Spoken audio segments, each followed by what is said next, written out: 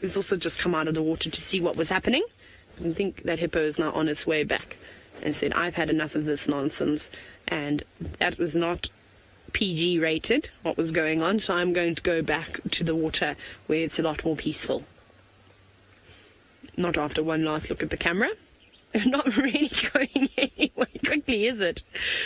Oh no, I think the hippo heard me laughing at it.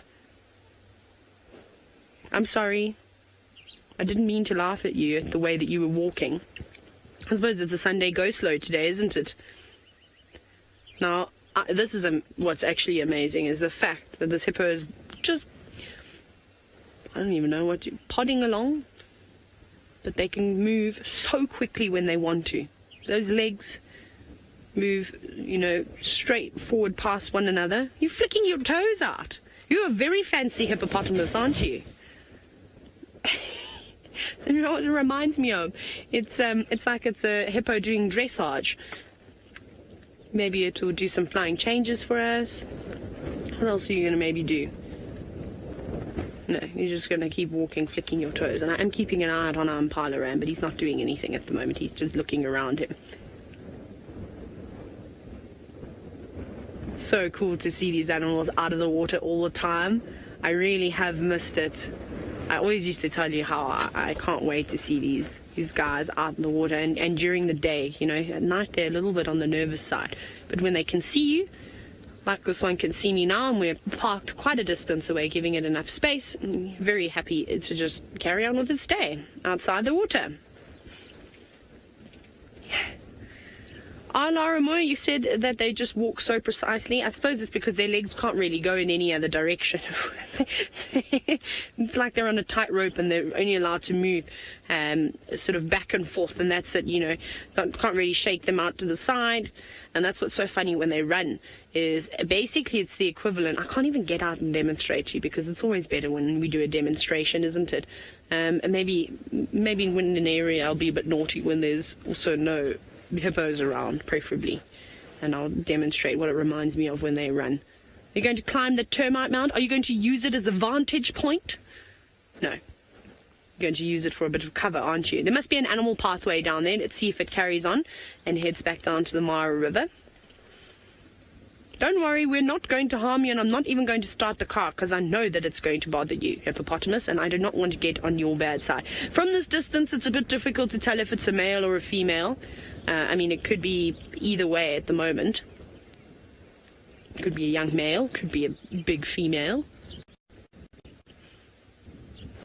Not too comfortable with us, though. You know, just keeping an eye on us. Which I suppose is the right thing to do, because that's what we would do if we were out here walking around. I'd be keeping my eye on the hippo.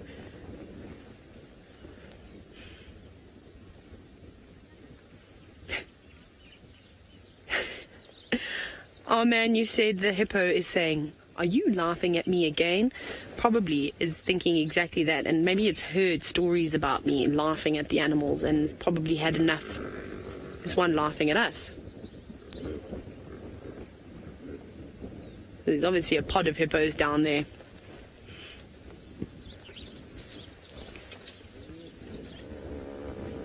No, I didn't do it. You're wondering if lions would ever go for hippo outside of the water? Most certainly. They definitely would, and I think the lions out here take down hippo every now and then, especially the bigger coalitions of males and the bigger prides. You know, one lion versus a fully grown hippo will be difficult, if not impossible, unless it was severely injured and on its deathbed. But otherwise, a hippo would probably do quite a bit of damage to a lion. Do you remember that video that was circulating on the interweb recently, where a lioness just walked up to a hippo that was sleeping and then bit it on the bottom, and the hippo turned up and then bit the lion? I thought that was quite a funny video. That lion was very lucky to get away unscathed, because that could have gone horribly wrong. But just the whole situation was hysterical. I thought, a lion, what on earth are you doing? Obviously didn't realize that it was alive. And I think if it knew that it was alive, it probably would have left it alone. I thought we'd just take a chance. So there we go. It just shows you opportunistic feeders. Let me just see if I bite its bottom, if it will get it to move. There's a little bird on its back now too. Now, Christina, question, you're wondering if there's any truth behind hippos being one of the most dangerous animals to humans. Most certainly. They kill more people than the big five put together.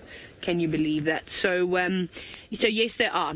Most of the casualties occur. Hippo, don't be ugly to us. We're just sitting here watching you.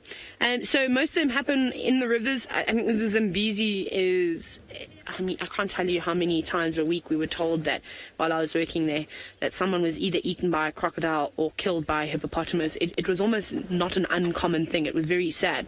Again, it happens in areas, rural areas, where people are still using the river to bathe, to wash their pots and pans and clothes. And normally if they're traveling via mokorals or, you know, flimsy canoe type things, not a proper boat, then yes, unfortunately they'll get into a bit of trouble. And then the other is getting in between a hippo and water is never a good idea. So be careful of those two things. I actually watched a video last night. I can't remember where I watched it. Maybe it was shared on a group or something, where there was guys on a makoral going through a channel. It looked like it was maybe Botswana or something. There was a lot of water hyacinth, which is an invasive species of plant that grows all over Africa, unfortunately. It comes from South America, and it takes over the little channels. And they were just sort of meandering through, and the next minute they spotted this massive crocodile that must have been in excess of 5 meters. And this croc came swimming past and actually splashed water, well, obviously tried to propel with its tail, and looked like it almost knocked the guys out of the makoral. So you have to be so careful. And crocodiles will leap out of water. I'm sure that you've seen the various videos of when people feed crocodiles, and I'm not all for feeding wild animals, and they launch themselves out of the water almost completely vertical. So that petrifies me. And to go in something that's only a couple of centimeters above the water, oh my goodness. No, thank you. I'm okay.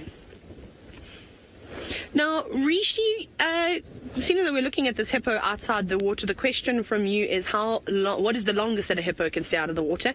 I suppose they don't want to be out of the water for too long because they're so sensitive to the sun. But early in the mornings, it's no problem. The longest, I don't know what the longest would be, and that would depend on how far it's having to travel to find food. So if you find that it's a drought, and I mean, I've heard of stories of hippos traveling, 50, 60 kilometers trying to find new water because all the rivers and all the dams and pans have dried up and there's no food around. Then they'll just have to keep walking and walking and walking and hoping that they find new sources. So I'm sure they could go a couple of days, say, without being submerged in water or mud, and then after that I think they're going to be very weak, because if they don't have water around, there's probably not a lot of food around either, and then you'll find that might be so weak that a pride of lions or something could come around and take them out. So they can move huge distances overland, except they're not equipped for it like an elephant with thick, tough skin. Very sensitive to the sun again. They need that water to help keep them cool. But very cool. Nice to see this hippo. Ooh, chatty Meg, hello. Wondering how tall is the hippopotamus? I've never stood next to one, but I'm going to say shoulder height. I'm guessing now. We'll have to check in the book. I'm going to say between 1.3 and 1.5 meters. I would say that is the height of a hippopotamus at its shoulder. So they're not small creatures. And then lengthwise, 2.5 meters. I'm checking between 2 and 2.5 meters. It's a big animal. Especially when you see a big bull out of the water and walking right past your car. Then you really realize how big they are, especially when the hippo is longer than the width of your car. That's when you know. Right, but we'll let this hippo carry on with its day, and I'll pile around and not mate with any females. How disappointing, but at least we were correct in that. Tristan is still sitting with a very sleepy tumba on a very windy day. I wonder if he will wake up. Yeah.